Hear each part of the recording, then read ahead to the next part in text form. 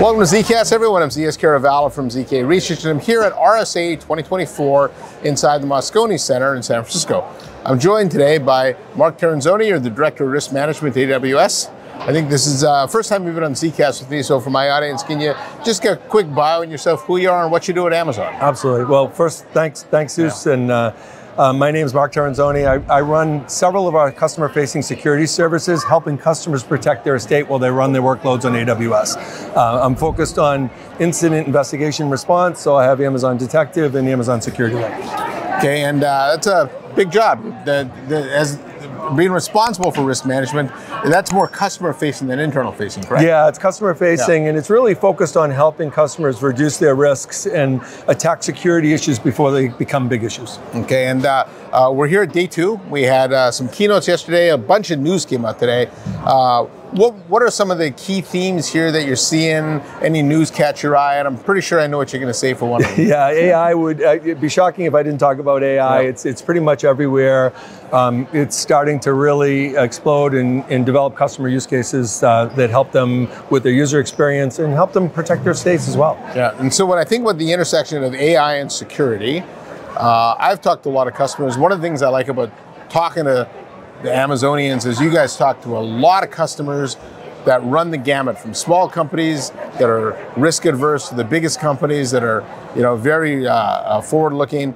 When it comes to AI and security, where are customers' heads there? Are they excited about it? Are they cautious? I think mostly excited. I think they see an opportunity to enhance their experiences they deliver to their customers, but they're also being cautious. And it's a fairly new technology, so they want to make sure that they can run their AI in a controlled environment, and that's where we can help. And we've got a lot of folks on our team helping customers navigate what the right models are, what the right guardrails that they need to put in place, and how that would translate into applications that they deliver to their customers. And I saw this week also Amazon pushed a blog out saying it was the 1-year anniversary of the AWS Security Lake, or the Amazon Security Lake.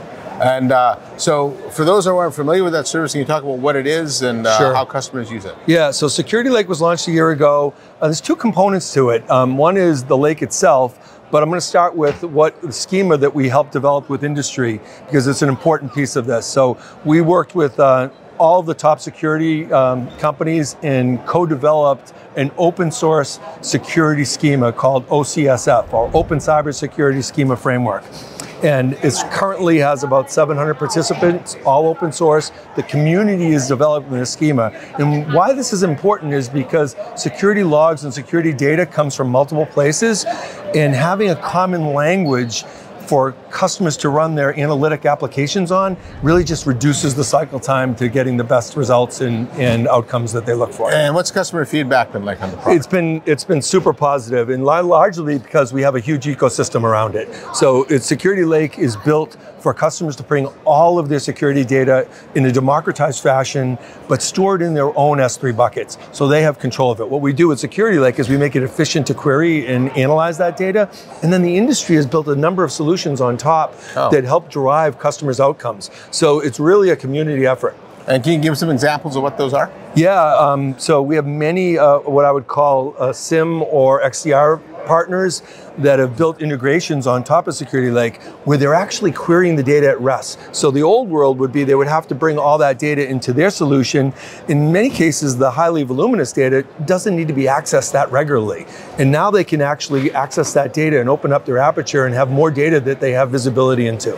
Yeah, that's interesting because more and more, in fact, some of the conversations I've had here with CISOs is that security is becoming more of a data problem than anything else. 100%. And there's an expression in data sciences, I think I might have heard this for the first time from somebody from Amazon, is that good data leads to good insights, silos of data lead to fragmented insights. And what most companies have with security are a bunch of different silos. And so if you're trying to do XDR or SOAR and your data set's incomplete, then you're going to get fragment did insights, correct? Absolutely, yeah. And we're focused on bringing that all together for customers so they can get the best outcomes and insights. And I think we talked a little bit about AI, so I want to tie that into this because there's another argument that says you can have the best model in the world, but if you don't have a lot of data to train it on, you're not going to get as good of results. Correct. And now having all this data centralized in one place, these AI use cases that are developed on top of it produce better outcomes for our customers. Okay, Mark, so the blog that got pushed out on Security Lake, it talked about a number of updates. So can you talk about what those are and how they help customers? Yeah, we've added new sources natively in that are generated within AWS, EKS audit logs being namely one for our customers. And we also added version 1.1 support, which is a new schema version of the OCSF. And we added the storage of the data in iceberg tables, which helps customers retrieve the data more efficiently and effectively. Okay, and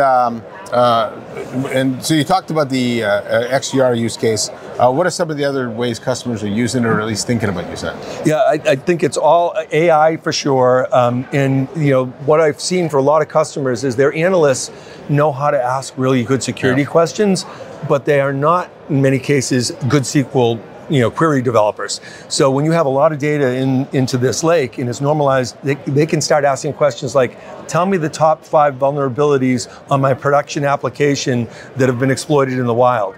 That's a very easy natural language question, and our models will get converted into multiple SQL queries underneath that efficiently bring and retrieve the data back. So that's an efficiency gain our customers get, and more information about the data that's stored in the lake. And one of the things I've noticed about Amazon over the last several years is that there's been a better tie-in between Amazon products, right? All the different services. And so if you think of the 1 + 1 = 3, are there certain other services that customers are leveraging when they use Security Lake?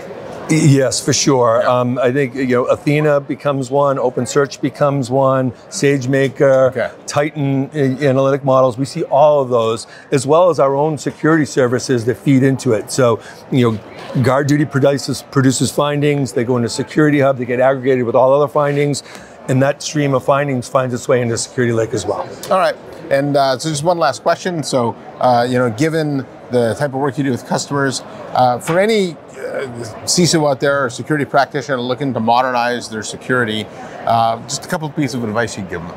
Well, first of all, I would say find who your partners are and make sure that they integrate well together. What I hear a lot from customers is I hear that coming up a lot. Yeah, they have a lot of solutions, but they have gaps because they're not tied in together. So one of the things that OCS helps with is helps bring those solutions, regardless who they're from, into one place and one together. Second one I would say is data is going to be even more important in the future. So figure out a way to make sure that you're capturing all the relevant data about your workloads that you need to protect yourself in the future. And then third one is, embrace the shift left as well, because if you can stop things at the development cycle level, it's going to be far less things you have to worry about downstream. Okay, so insist on open so they integrate. Yeah. Get your data house in order and shift left. You got it. Get that right? Anything else you want to add? No, that's it. Enjoy the show, and I'm sure we'll see each other again. All right, thanks, Mark. I appreciate having you on. And so on behalf of Mark Terenzoni from AWS, I'm Zeus Caravallo from ZK Research, saying thanks for watching. Please hit the subscribe button, and I'll see you next time on the next episode of ZKast. Thanks, Mark. Thank you. Bye.